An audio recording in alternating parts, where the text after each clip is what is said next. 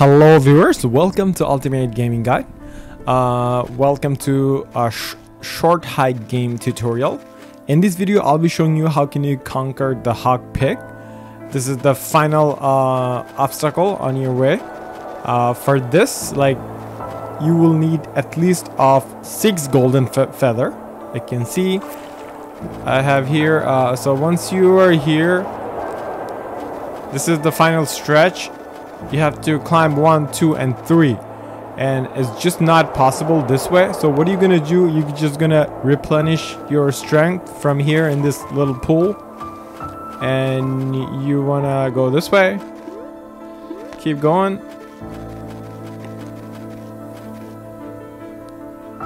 And when you're here, you're gonna just climb.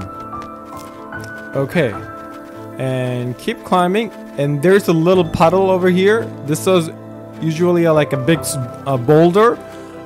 So once you get here, you're gonna use one of the pickaxe and just break it. And in here you can replenish your strength again. And you're gonna jump back. Keep going. Fly. And once you are here, what are you gonna do? Let's see, I have at least 3 feather left, 3 golden feather left. So what are you gonna do? You're gonna jump and come here in this pedal and replenish your strength. Okay, so once you replenish your strength, make sure you equip your bucket, fill up that bucket, and go down. And what are you gonna do? You're gonna put it onto this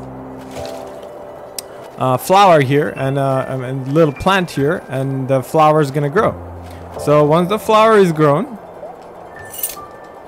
what are you gonna do? You're gonna jump. Okay, so you're gonna jump. You have to use all your make sure you don't use any of the golden feather. Okay, so just keep going here, keep going, keep going, keep going, keep going. Okay, so there we go. So once you do that, you're here, and now you can climb to the top. There we go. Once you're here, you use like 5 of your golden feather. Just replenish your strength again. Move on and go to the final pig. There we go. And this is the final. It's not gonna do any kind of cutscene for me because I already conquered it. But that's how you conquer the hog pig in a short hike game. Alright, I hope this little tutorial was helpful to you, whoever stuck.